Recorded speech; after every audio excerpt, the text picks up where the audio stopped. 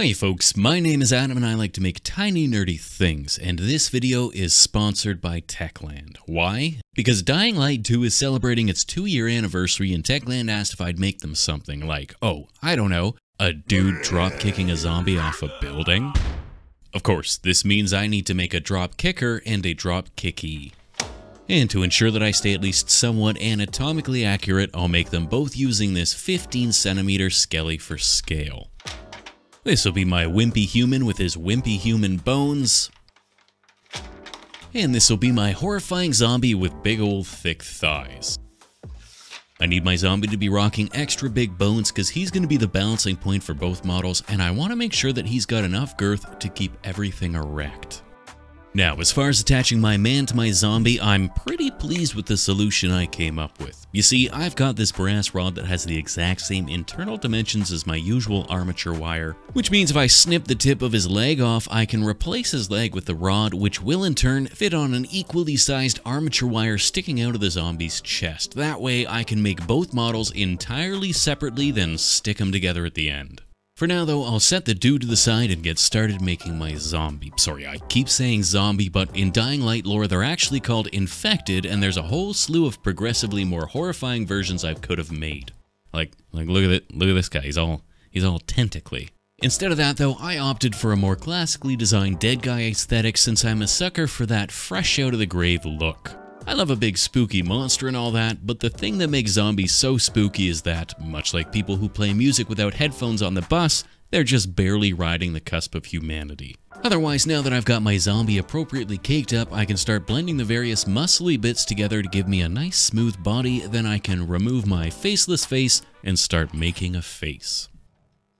I'll start by jamming a rod up into his skull and stabbing a big screamy mouth into the front of his face. I'll then poke a couple divots for eyeballs, which can then be filled with eyeballs before poking some sniffing holes into the front and building up the flesh around his eyeballs so he looks a little bit more angry. I'll then add some temporary teeth and do some more facial refining before doing some dental work and separating his single mouth-spanning tooth into a bunch of little gnarly teeth. Some poking and prodding with a variety of clay shapers and ball styluses will give my healthy looking flesh skull a bit more of a weathered look, and I can throw some extra dangly bits connecting his jaws for that added not quite alive look. A couple hearing hoops can go onto the sides of his heads, and I can stick a big swollen tongue between his teeth before finally moving on to some final finishing features like big gaping wounds and an exposed skull. Otherwise, this 6 or so hour journey can be compressed into roughly 50 seconds of video, leaving me with a pretty gnarly looking head ready to be attached to my body. I've baked the head at this point, so I don't need to worry about smooshing the detail by accident, and I can blend the head into the neck, adding some veiny, wiry muscle between the two to connect them. Once I'd attached the head though, I felt he was missing something, so I slapped a little extra clay to his midsection to give him a little punch for obvious reasons. Then a little belly button to finish it off, and I can get to making his hands. These start as they always do as little lumps of clay pinched and pulled into a flat oblong disc into which I'll cut 4 fingies.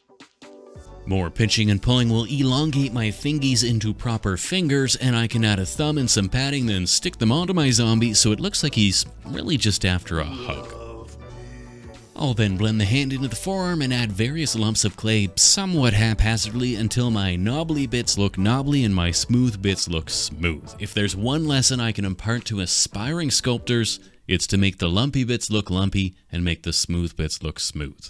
Finally, I can rearrange the fingers so they're less jazz hands and more grab hands, and it's time to make some battle damage. I don't actually know at this point what I'm doing with my life, what I'm doing with the zombie's clothing, so I want to err on the side of caution and just cover his body in lots of scratches and cuts and pockmarks.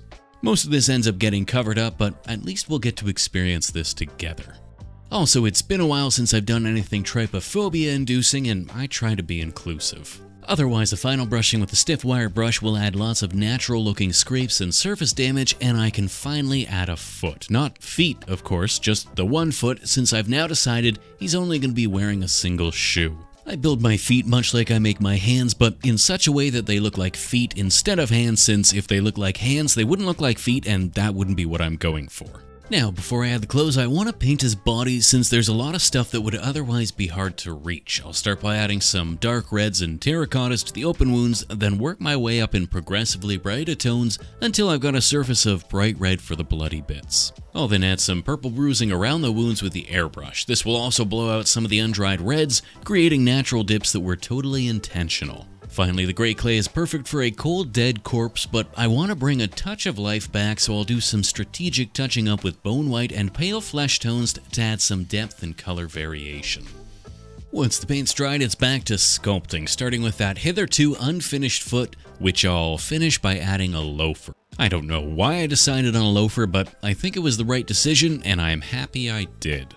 I chose bright orange for his trousers since I'm getting sick of making blue jeans. I feel like every sculpture I make, I give them jeans. Now, admittedly, jeans are basically the only piece of leg-based clothing I wear, so it's probably something about art imitating life. I thought the vibrant orange worked really well in contrast to the muted colors of the flesh, and I thought having my zombie wearing a pair of bright orange mechanics overalls would be some fun implied storytelling. And it was, at least, until I showed my patrons, and they all told me that orange jumpsuits are for prisoners. So if anything, I guess that adds a bit more extra storytelling on top, since now you're wondering what this mechanic did to get himself arrested.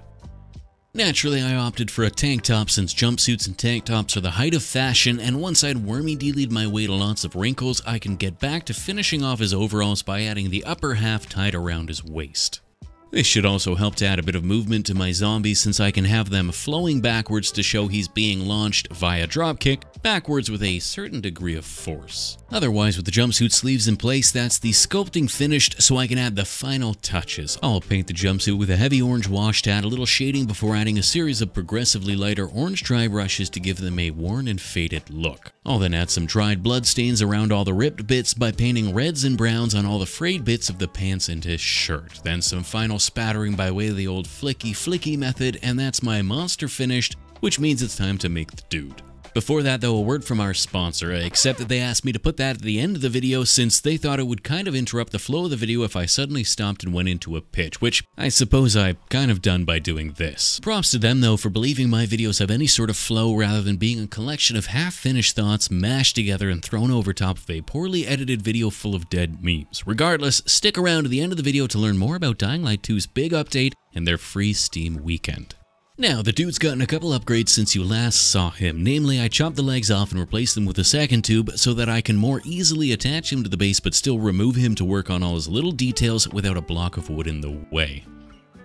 I'm also going to try and bulk up as much of his body as I can with aluminium foil since I want to keep the weight to a minimum to reduce the stress on that single armature wire sticking out of the zombie's chest. Otherwise, with the foil in place, I can start to build up the initial bulky clay layer, which I'll do in gray clay before making the rest of his body in colored clay. The dude, or Aiden as he shall henceforth be referred to since, that's his name, is a big TMNT fan, so he never leaves the house without his Ninja Turtle onesie tucked beneath whatever outer clothing he's wearing. This time only his lower legs are uncovered, so I'll make his TMNT onesie with green clay and bake it to lock it in place before moving on to making his neck, shoulders, and head. Now, the building of Aiden is going to be peak trust the process since I'm going to be hopping around working on completely different parts as I go, so just bear with me. There is a method to my madness. Otherwise, once I'm happy with the size of the head, I'll pop it from his shoulders so I can get down to the detailing. Dying Light 2 tickles the little goblin part of my brain that demands I find progressively better, cooler looking outfits to wear with progressively higher numbers attached to them. As such, there's no shortage of potential outfits to outfit Aiden with, but I'm opting for the as seen on TV look that the majority of his artwork seems to include, specifically that dope-ass leather jacket with the little red hood and, perhaps even more importantly, the mask. Well, I'm sure you like me. Sorry, there's supposed to be a comma there. While I'm sure you, like me, are filled with grayscale flashbacks to the time before when we were all masked up all the time, one seriously overlooked benefit of the mask aesthetic is that I don't have to make half the face. I just have to make some eyes, a nose, and some appropriately angry eyebrows, and that's pretty much it. I'll toss a couple ears in there for good measure, but that's pretty much my mouthless man ready for his body. With the head attached, I can scoop away the excess turkey neck, then bake it to lock it before getting to work on his pants. I'll slap some big blobs of brown clay over his skinny gray legs until I've got a pair of brown parachute shorts that can be wrinkled up nicely by squishing the clay around with a variety of tools. Then I'll use a sharper clay shaper to cut the lines into the backside to create the padded pants seat before doing the same to add the crotch padding and adding a couple seams and details to the sides of his pants and some final straps around his knees. Aiden's rocking a gray t-shirt under his leather jacket, so I've mixed up some gray clay with some white to give me a slightly lighter color that I can use to cover the majority of his upper body. A thin strip around the waist will give the illusion of it being a loose-fitting shirt, and some final wrinkling will finish the shirt off. Before I move on to making the leather jacket though, I want to make Aiden's mask because his mouthless face is starting to creep me out. To make his leather jacket, I'll start by enleathering his arms, shoulders, and back. I can then roll out a flat sheet of clay that I can cut to size and add the little details that will be too tricky to add once it's in place. I'll cut some oversized holes for the arms and fit it onto the body, doing the same for the other side, joining the collar in the back and leaving the front flapping in the wind. A little smoothing and I can blend the various bits of the jacket together before cutting away the excess of the collar, leaving me with a form-fitting leather jacket ready for texture. Much like I did with the pants, I'll cut the necessary seams into the arms and sides, as well as add the detail to the upper back. Once the details are in place, I can start the enwrinkling of the leather by pressing tools into the clay to create what I hope are some natural looking leathery wrinkles on his back. I'll then do the same to the arms, making sure to hold the model out of focus and off camera to really remind the folk at Techland what they're paying for. I want Aiden to look like he's just about to launch the zombie backwards off the building, and I want one of his feet to be flat while the other is pressing down with the ball of his foot. To do this, I've made a little ledge to sculpt one foot on top of, so I can sculpt the other with just the toe touching the block. I'll then add the shoelaces and the red strap that keep his pants from sliding up while he's parkouring. I'll then wrap it in the bottoms of his TMNT leggings and keep it all in place with a couple leather straps.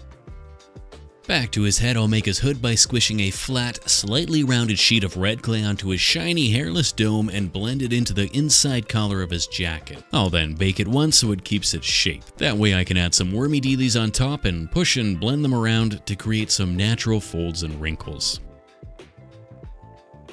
To make Aiden's fingerless leather gloves, I'll stick some fleshy clay onto some brown clay, smooth them together, then make his hands in exactly the same way I made the zombies. However, once I've attached the hand to the arm, I'll give him a quick Michael Jackson spin and get to work fashioning him a mighty weapon. One of the best parts of Dying Light for me is the slapdash weaponry you get to swing around. For instance, the axe I'm making for Aiden is just a no parking sign that's been sharpened and attached to a wonky steel rod.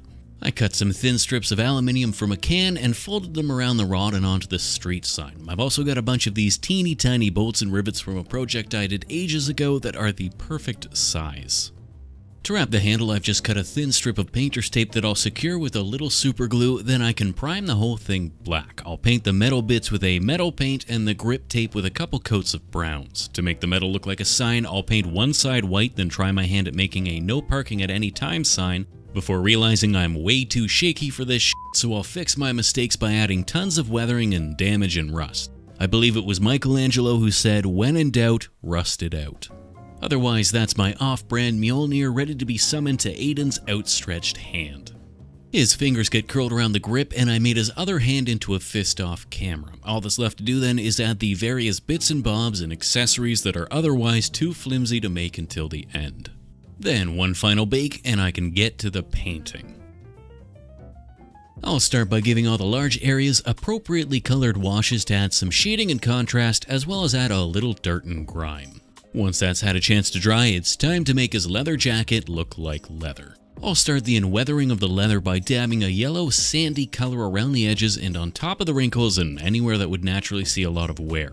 I'll then follow this up with a slightly darker shade applied in the same manner before going to town with some of the finer brushes to create some cuts and scratches and fill in any of the areas that I couldn't reach with the sponge. I know it looks a little vibrant right now, but wait till you see the magic of glazing. Glazes are basically extremely thinned out paints that you can apply over a surface to gradually build up a color, which in this case will be the final dark leathery brown. Because the base color is already a pretty dark brown, the glaze won't have much of an effect on it, but it'll start to tint all the yellowy weathered bits and start to bring all the colors together, creating a pretty excellent looking leather jacket. I'll then highlight the edges of the hood and give it an aggressive dry brushing to make it look nice and faded before adding the light blue symbol on the front of Aiden's t-shirt. I'll paint the rim of the leather jacket red, then give it a darker wash to bring it more in line with the hood before giving his pants a couple coats of brown dry brushing to pick out all the wrinkles and folds, and his TMNT leggings will get a lighter green dry brush to achieve the same.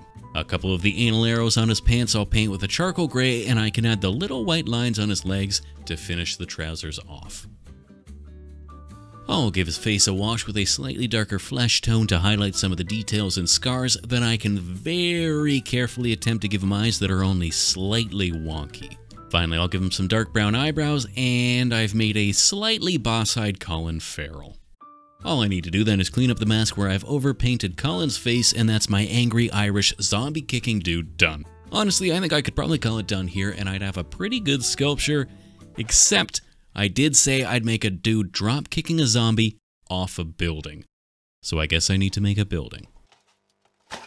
This is my big box of foam bits that I'm afraid to get rid of, and inside I should be able to find some grade A foam offcuts that, once carved, painted, and assembled, will be my dilapidated building base. Fortunately, I don't have to make the whole building, I just really need to make a roof and part of the top floor in order to sell the idea. To that end, I figured I could probably make the corner of said roof with a brick wall on one side and a window on the other.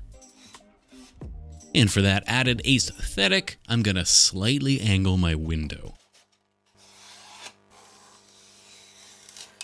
Now, with my angle window achieved, I can start the imbrickening process. This mostly involves marking out what size I want my bricks to be and cutting the horizontal lengths of the wall. I'll then mark out the width of the bricks so that I can create the odd rows so they line up with one another. With the odd row bricks in place, I can do the same thing for the even row, but I won't bother measuring since I want them to be a little wonky anyways. And as simple as that, I've got a pretty good looking brick wall. All I need to do now then is repeat this process on the other 3 walls until all my walls are bricky. A little lump of pre-loved aluminium foil rolled into a sausage and applied vigorously over the surface will add the final brick texturing, and I can pop the end bricks off since I want it to be a vignette inside the building, and having a perfectly flat edge is kinda boring. To frame my window, I'll make a window frame with some thin strips of foam that I've cut to size and texturized with a stiff metal brush before adding the grills in the middle. With my frame in place, I can attach the 2 sides of the wall with the help of a little foam-safe CA glue and cover the edge with a thick rock corner piece and the exposed bottom bricks with a couple little strips as well. To finish the corner off, I also made a concrete base, a fitted wooden floor, and a stony slab for the roof. That then is my lovely little corner of a building perfect for kicking zombies off of. However, before I get to the painting, I want to seal everything in a coat of white sriracha and black paint. This will seal and protect the foam as well as prime it to make the painting a little easier. As for the painting, I'll give each piece a coat of light gray. The concrete and stony bits are going to be gray anyway, so this will cut out a couple of coats there, and the brown of the wood and the red of the bricks will benefit from a lighter base coat as well. Now, maybe it would have been easier to mix gray with the PVA glue in the last step, but hindsight is 20/20 and it's 2024 now, and you need to stop living in the past. In the present, I can paint my bricks with a brick-colored red and my wooden bits with a wooden-colored brown and my rocky bits with a rocky-colored gray. Once I've done the same to the other pieces, I'll crack out my fancy spray bottle filled with my pre-mixed wash. I'll apply this liberally over everything, then rub away the excess with some paper towel. This will leave the wash to sink into the grooves and recesses, creating some deep shadows while simultaneously tinting everything slightly browny black. I can then leave this to dry for an hour or so before coming back to grout my bricks. This is just a little pot of plaster of Paris that I'll sprinkle over my bricks, brush off the excess, then blast with some very, very thin PVA glue. I'll do the same thing to the outside walls, and after about a half an hour the real plaster is dry and I can apply the fake plaster to the inside wall using my favorite non-sponsored product, One Strike Filler.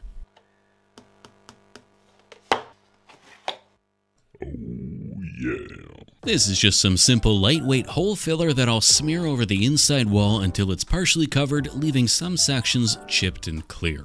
It takes about 30 minutes to dry, so while I'm waiting for that, I'll cut some thin strips of perspex to fit inside my window frame. This is a post-apocalyptic building, so I'll make sure to smash a couple of the windows before gluing them in place with a dab of CA glue.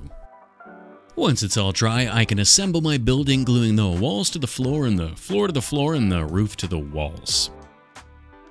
The majority of the buildings in Dying Light 2 are absolutely covered in moss and plants and living things, so I need to make this building appropriately green, which I'll do by applying a heavy coat of dirty down moss. I'll paint it between the cracks of the bricks and stipple it around haphazardly on the stony bits, as well as on top of the roof and along the cracks and just kinda everywhere. As it dries, it creates a terrific looking natural mossy discoloration, but it's a bit too flat, so I've mixed up some dark green ink into some modeling paste that I can apply with a sponge to create a bit of texture as well.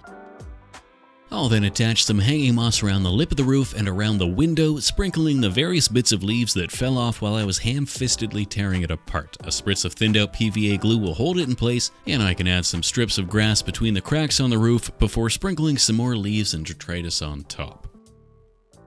Now I've got a big blank wall that I want to add something to, and I thought I'd try my hand at spray painting some graffiti. And to make that graffiti look like it was sprayed via spray can, I thought I'd try and use my airbrush. Now, I'm no artist, so actually painting something is beyond the scope of my skills, but I figured I could probably write something Dying Light appropriate.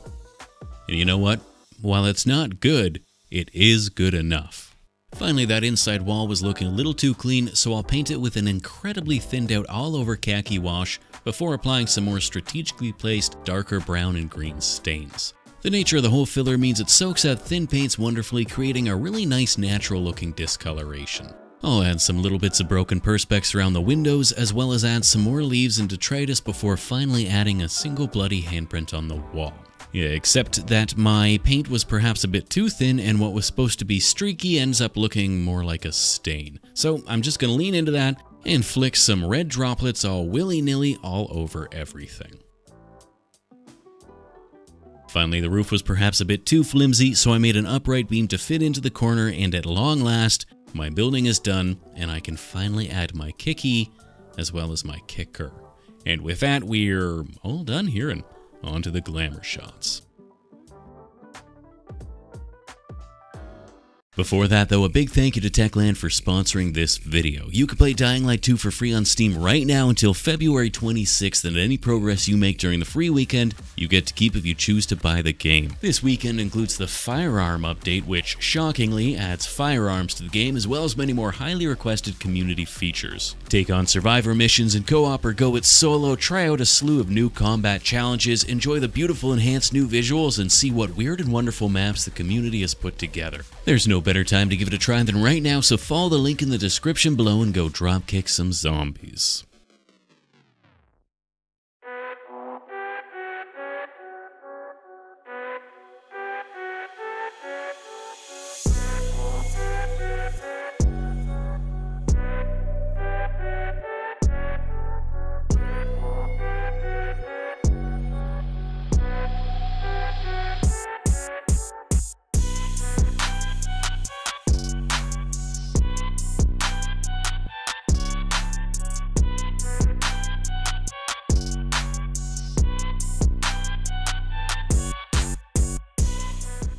As always, a massive thank you to the fine folk over on Patreon who continue to support the creation of tiny nerdy things, and a huge thank you to Techland for sponsoring this video. If you want to do a little parkour while kicking zombies in the face, then follow that link below and have a little look for yourself. You won't be disappointed. Otherwise, we'll see you next time. Cheers.